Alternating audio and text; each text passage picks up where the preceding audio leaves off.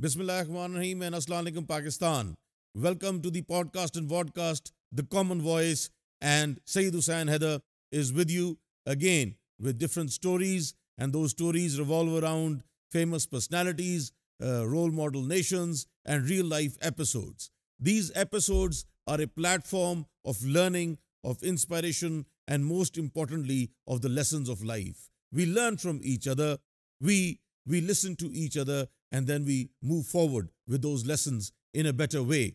And that is the objective of the Common Voice. Life is a journey which is full of happiness, full of contentment, full of joys, full of challenges, and full of opportunities. Let us build bridges that are an extension of humanity. Ladies and gentlemen, today we are going to be looking at two stories of two leaders of one nation which built one of the most formidable Muslim states in the 20th century. These two individuals heralded a nation which was underdeveloped to a developed nation. And those two individuals, ladies and gentlemen, are very well known to us. One is Dr. Mahatir Mohamad, the founder of modern Malaysia.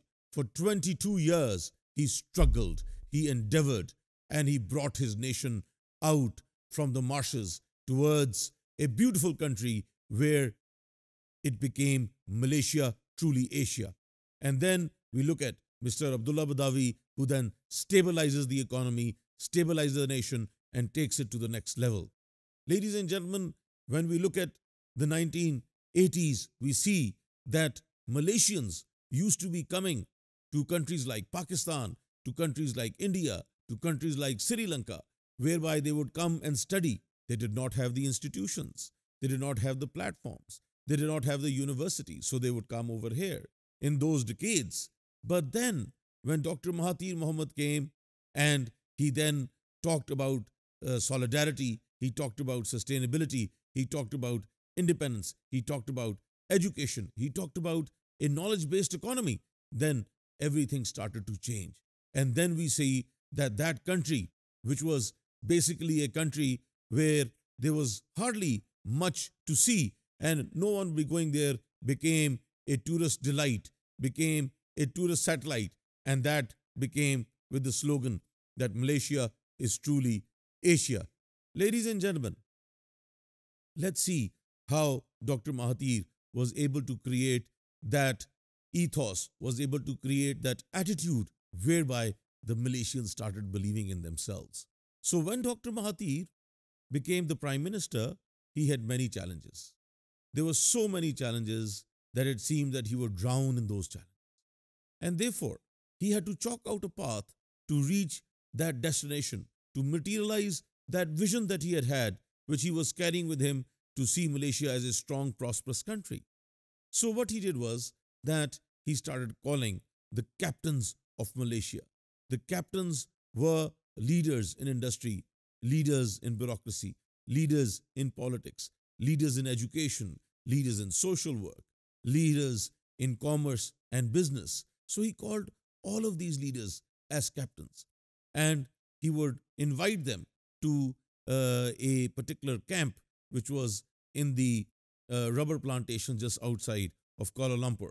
Now over there, he would bring everyone together and he would discuss the different issues, the different challenges, the different opportunities, that what is the way forward? How can we make Malaysia strong and independent? And during the first meeting, it is very important to understand that the Malaysian culture is also post-colonial. And by post-colonial, we basically mean that there is an elite, there is an aristocracy, there is feudalism, and again, there is great disparity between the different strata of society. Now, when Dr. Mahathir called everyone and they were having a wonderful meeting and it became lunchtime. So just like in Pakistan, we see that sometimes when events are taking place, the VVIP have a separate segment to eat, the VIP a separate segment, the bourgeois would have a different segment, and then the proletariat, the common man, would have a different segment to eat. Similarly, over there also, and there was a very special lunch laid out for the Prime Minister and his entourage. Now, when Dr. Mahathir was invited over there, so what he said, oh, thank you, thank you. I think that this is not for me, this is for you. So, انہوں نے کیا کیا؟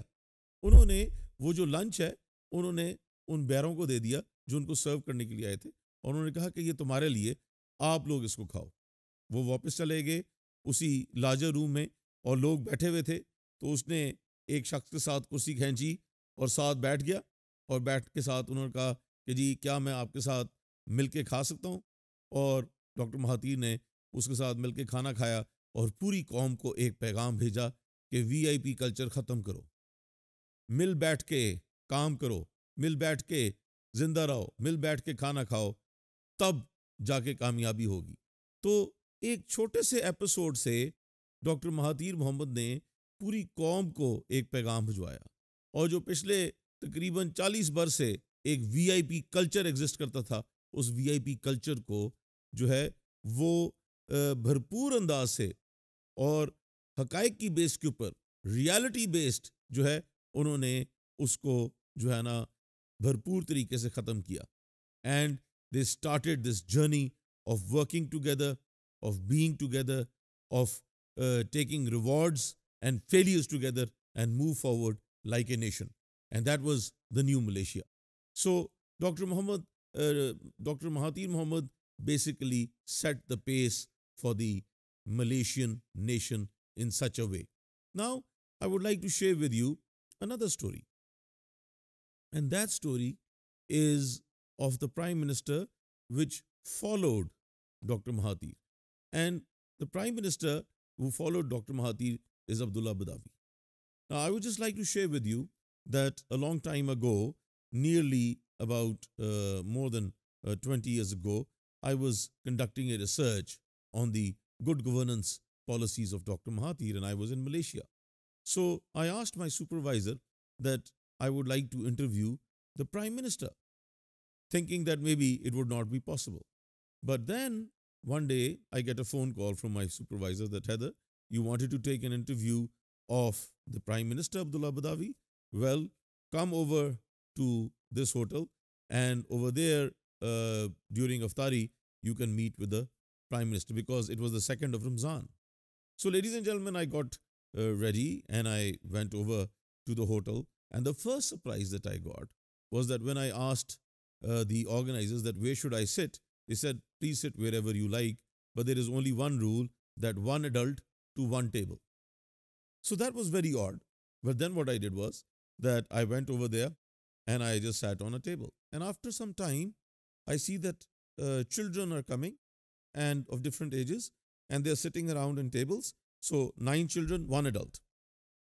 And similarly, 9 children came and sat around my table. Now, when I was sitting over there, they started talking with me, but I could not understand Malay.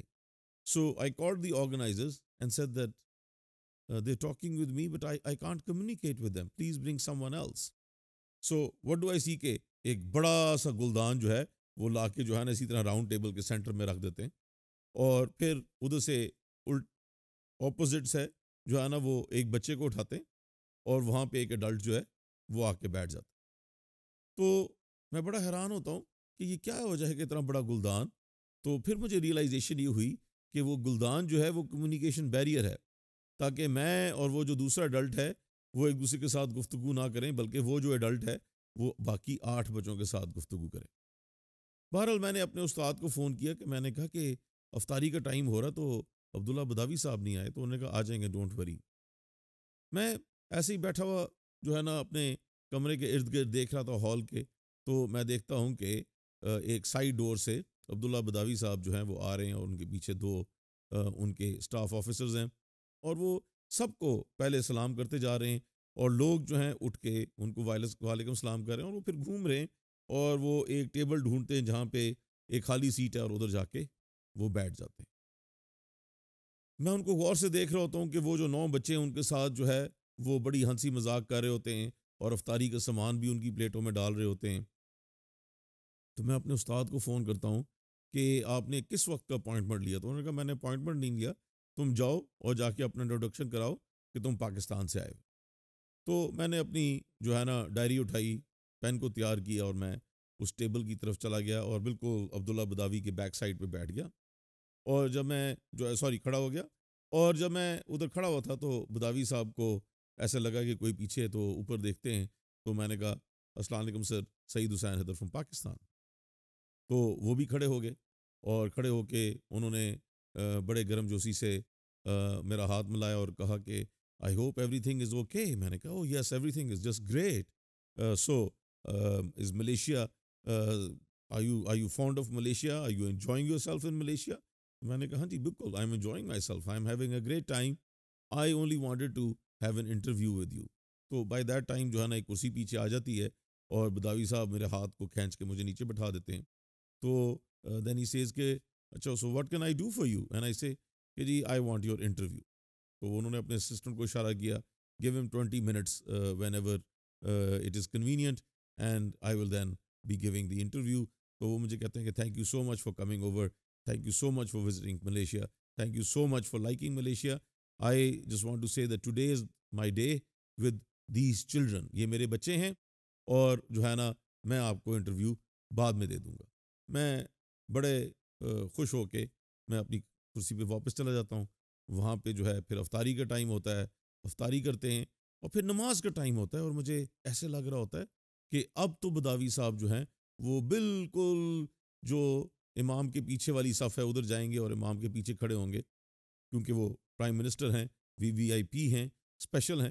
But نہیں، ایسا نہیں ہوتا، وہ ان 9 بچوں کو اکٹھا کرتے ہیں اور ایز اے شیپرڈ جو ہے ان کو لے کے جاتے ہیں، ایک بچے کا جوتا بھی اتارتے ہیں، اور جہاں ان کو جگہ ملتی ہے، جس صف میں ملتی ہے درمیان سے ایکچولی پیچھے، وہ وہاں پہ کھڑے ہو کے نماز پڑھتے ہیں، واپس آتے ہیں، میں ان کو دیکھ رہا ہوتا ہوں، وہ 2 چھوٹے بچوں کو جوتا پہناتے ہیں اور ان کو اس ٹیبل پہ لے کے جا کے بٹھا کے ان کے ساتھ ہنسی مذاق کر رہے ہوتے ہیں، انجوائے کر رہے ہوتے ہیں ٹائم کو، کھانا ڈال کے دے رہے ہوتے ہیں، اور جو ہے نا 1.5 گھنٹہ نماز کے بعد وہ ان کے ساتھ گپ شپ لگاتے رہے، اور پھر جو ہے میں دیکھتا ہوں کہ وہ چلے جاتے ہیں۔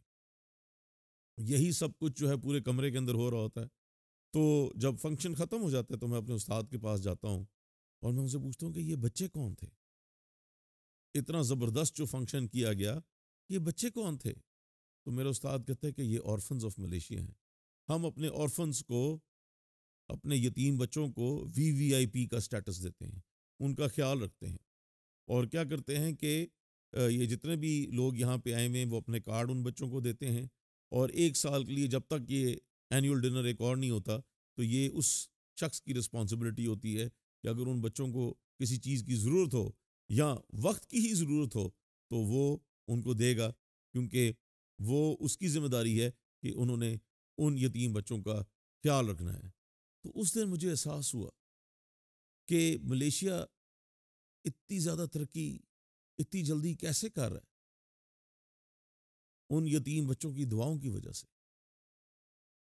اور اگر دیکھیں تو ٹھیک ہے ایس او ایس ولیج بہت اچھا ہے، ٹھیک ہے الخدمت کے جو یتیم خانے بہت اچھے ہیں، اس کے علاوہ کچھ اور یتیم خانے بھی بہت اچھے ہیں، مگر بہت سارے یتیم خانے ایسے ہیں کہ وہاں پہ جانا ہی بہت مشکل ہے، رہنا ہے بہت مشکل ہے، کھانا کھانا بہت مشکل ہے، سونا بہت مشکل ہے۔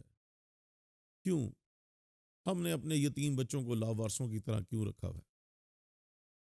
ہم ان کے وارثین ہیں، ہماری ذمہ داری ہے کہ ہم ان کے ساتھ کھڑے ہوں، ہماری ذمہ داری ہے کہ ہم ان کو جو بنیادی ضرورتیں ہیں وہ ساری کی ساری پوری کریں اور اچھی طریقے سے کریں۔ ہماری ذمہ داری ہے کہ ہم ان کے چہروں پہ مسکراہٹ لے کے آئیں۔ ہماری ذمہ داری ہے کہ ہم ان کے لیے اسی طرح کے تحفے دیں جیسے ہم اپنے بچوں کو دیتے ہیں یا اپنے بہن بھائیوں کو دیتے ہیں۔ یہ ہماری ذمہ داری ہے کہ ہم ان کو اعلیٰ سے اعلیٰ، بہترین سے بہترین تعلیم دلوائیں۔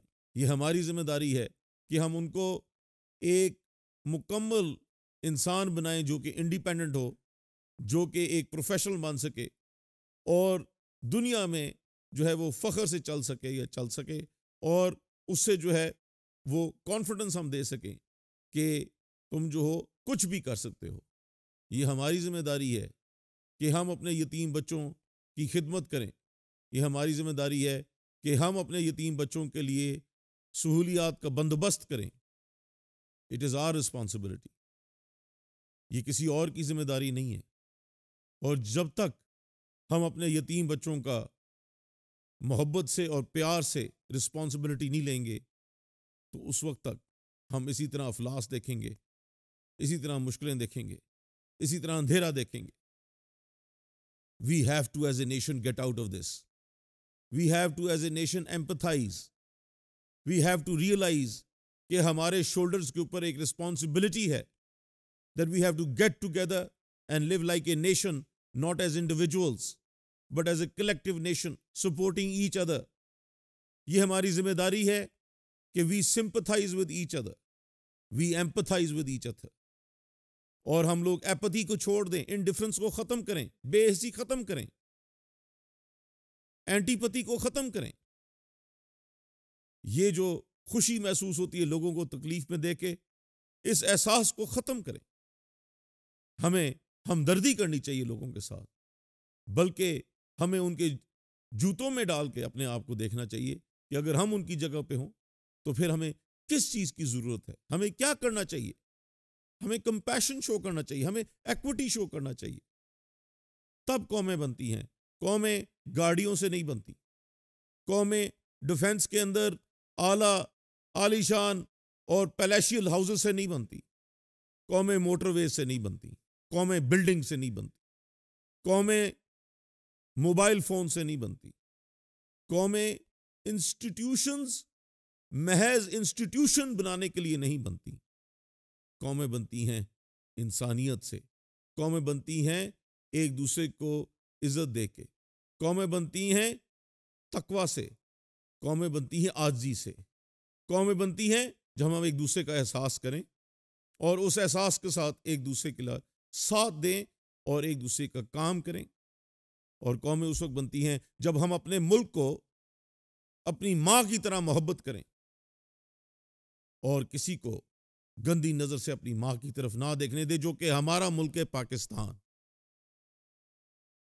قومیں جو اگر ہم ہسٹوریکلی دیکھیں ہمیشہ اس وقت بنی ہیں جب لوگوں نے, عوام نے اپنے ملک سے محبت, محض نعروں کے لیے نہیں, محض جھنڈے جو ہے ان کو لہرانے کے لیے نہیں, محض باتیں کرنے کے لیے نہیں, مگر کام کر کے, محبت کر کے اور عزت دے کے ایک دوسرے کے لیے.